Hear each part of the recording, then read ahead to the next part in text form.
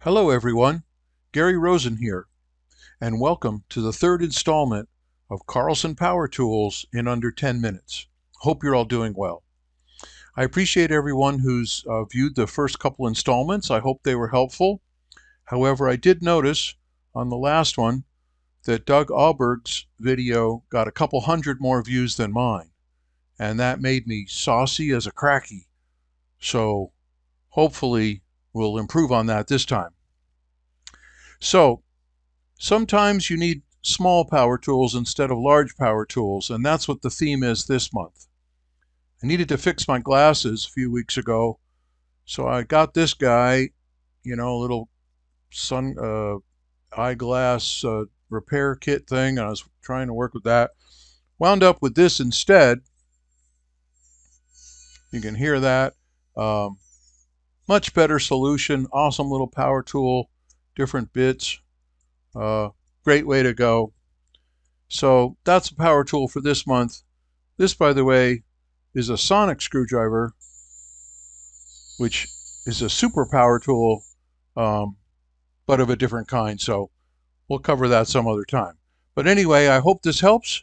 Look at some interesting little power tools and see if those will help you in your day-to-day production. Okay, here we go. Okay, going to be moving quickly to get as many of these in as I can in about 8 minutes. I've got 7 on my list. First up, Drawing Inspector. Couldn't really work without it. Under Inquiry, Drawing Inspector, you press it to turn it on or off. When it's on, you right-click, gives you the choices that you can see on your cursor when you hover over objects in your screen. Layer name and elevation is what's set right now. I hover over an object. I don't have to do list or ID or anything. I just hover, and it shows me the elevation of the object, and it shows me the layer that it's on. If I right-click and turn on angle distance, I can hover over a property line. I can get the bearing and distance on it. I can check it against the label, etc. Super powerful tool, Drawing Inspector. I'll turn it back off real quick. Okay, next up, Layer Isolate. Let's say I just want to look at these setbacks in the property lines. So I say View, Layer Isolate, Isolate Layers. I pick one of these, press Enter. It isolates those layers. That's all I see. I can manipulate. I could do other commands. If I wanted to, take these guys. If I, that would be wrong. But anyway, just you can actually do work. And then when you're done, you don't undo or anything else. You just go back to Layer, Restore. And it restores your layers to the way they were before you did the isolate. So if you had layers on or off before you started, it'll put them back the way they were. It doesn't just turn everything on. Layer Isolate and Layer Restore. Okay, here's a great one. I zoom extents and I get this. How many times have you done this? Oh darn. Okay, so we have a new command to help you. Under View, we say Zoom and we say Zoom Most. And it says Most or Outliers. I say Most. And it zooms in here and says, here's most of your stuff. Okay, if I run it again and I say I want to see the outliers, it zooms in and says, ouch. And that was off 1,000,000 miles in space. If I erase that and say zoom extents, I'm back here. Okay, zoom most. Awesome new command. Okay, erase by layer. Say I want to get rid of the contours, for instance. I say edit, erase by layer. Okay, and I'm going to clear this out and say select from screen, and I'll pick a contour and a contour label as an example. It shows me the layers. I say okay, and it erases everything on those layers. Doesn't delete them, doesn't purge them, just scrubs them clean, however many layers you want to do. Erase by layer. Here's a good one, Curve Calculator. Under Draw, we say Arc, and we say Calculate a Curve. Curve Calculator. Comes up on the side. I say I need a curve with a 50-foot radius and a chord length of 67. And it calculates the curve. Or maybe I know the arc length that I needed for an arc length of 70. It calculates. So whatever you put in, it recalculates. You can do lots of options here. Super powerful command, just a curve calculator built into the software. Pretty awesome. Here's the next one, Inverse. I for inverse. And it says, what number do you want to inverse from? So I start with, let's say 369. Okay, and it says, okay, that's right here. So I can find points instantly just by inversing with a point number. Plus it confirms that where the point is on the screen is where it thinks it is in the CRD file. So I can inverse from there to 363, and of course it gives me the bearing and distance and the horizontal and vertical slope distance and everything. So inverse command, super powerful. Here's another power tool for you. Switch to this drawing. Now this one's in civil. It's called the surface inspector. So I say surface, and I say surface inspector, and I load up my two surfaces. I come here and I pick my surface. There's the first surface I want to use. Here's the second surface I want to use, original ground, and this little pad that I built. And then I say I want to show the difference. I want to use this marker. I want this information here. I say OK.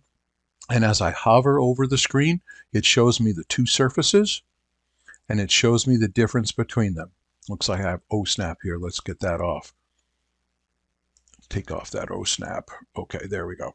So now it shows me the two. It shows me the difference between the two as I roll around on the screen. And then when I want to, if I want to, I pick and it just labels. There's the two surfaces, and there's the difference between them.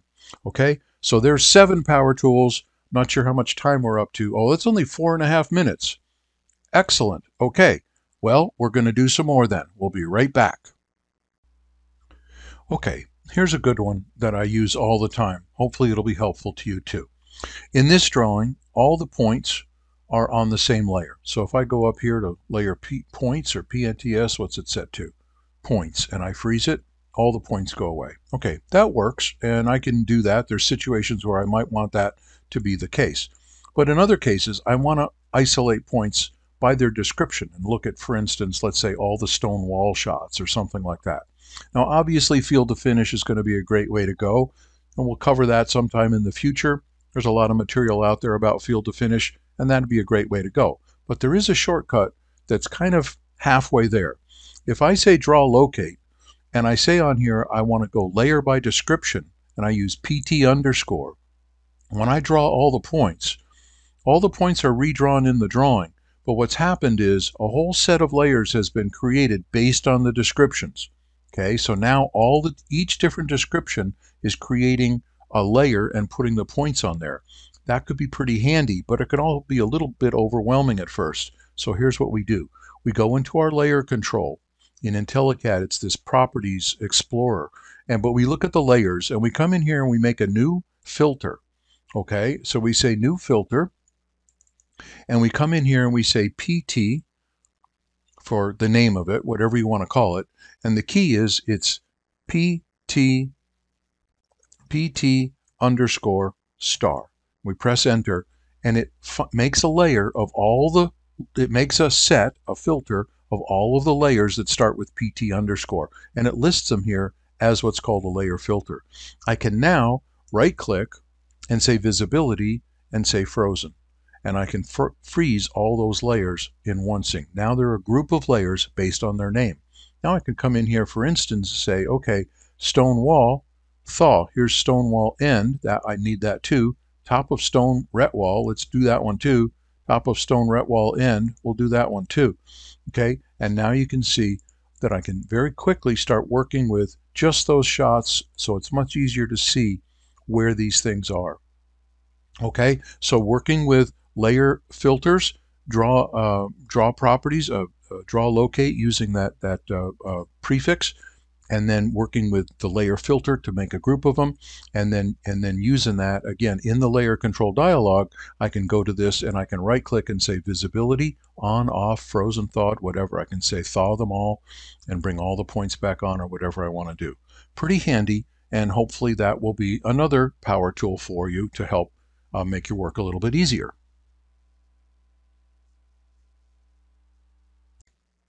Okay, 45 seconds. Here we go.